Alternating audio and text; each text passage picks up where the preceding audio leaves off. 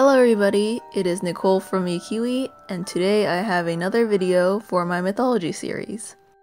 So the topic that we're going to be covering today is the Zashiki Warashi, and it is a Japanese spirit. All the information that I got for this topic is on yokai.com, but if you want to check out more about this spirit, I will leave a link down below. So the Zashiki Warashi is known to be a house spirit, and it usually inhabits some kind of place with tatami mats, or at least that's what it says. They are known to be pretty mischievous and play pranks, so the first sign of having a Zashiki Warashi in your house is little footprints from ashes, so they're little black footprints. And another sign could be children's voices or crumpling of papers, wheels turning, stuff like that. The spirits are said to bring good fortune and good luck to the household that it inhabits. And usually these spirits take form of a 5 or 6-year-old child, can be either a boy or a girl. If it's a girl, they would have a kimono on and have short black bobbed hair, or if it's long, then it's tied back. And if it's a boy, then they wear some kind of warrior's clothes, something of the sort. These spirits usually befriend the children of the house, and like I said before, they are said to bring good fortune and good luck to the household that they inhabit. However, there is another side to them, and after looking up some pictures of the spirit, I've noticed that not a lot of people depict this side. So when this was recommended from my friend, he said that it would be interesting to see how I did a take on the other side of the spirit, and let me go ahead and explain that. So the other side to this spirit is that if you ever try to drive away the Zashiki Warashi, or it leaves your household, your house will deplete or go down. So one of the stories that was on the website was a family saw one of these spirits leave their house, and not long afterwards those family members, they all got food poisoning and they all died.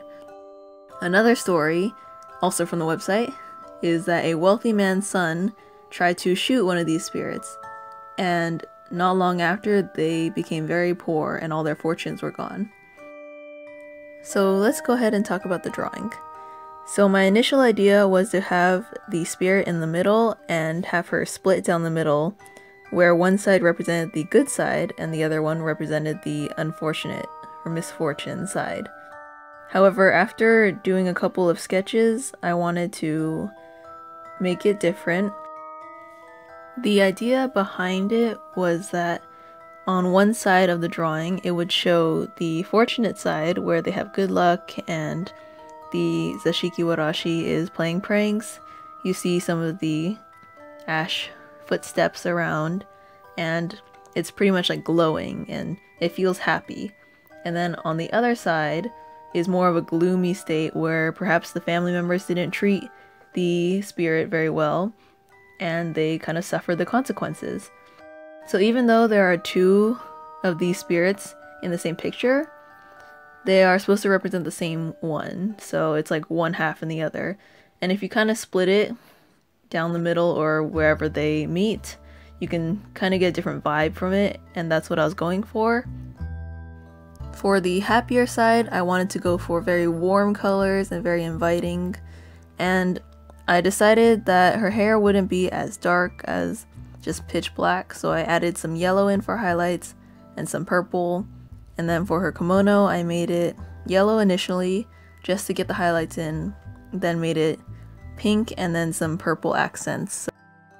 A lot of my shading was done in purple, and a very vibrant purple, not more of a gloomy purple. And the background, which was supposed to be tatami mats, but not very good at background, so you'll have to forgive me. But I wanted to keep it very warm and really inviting feeling.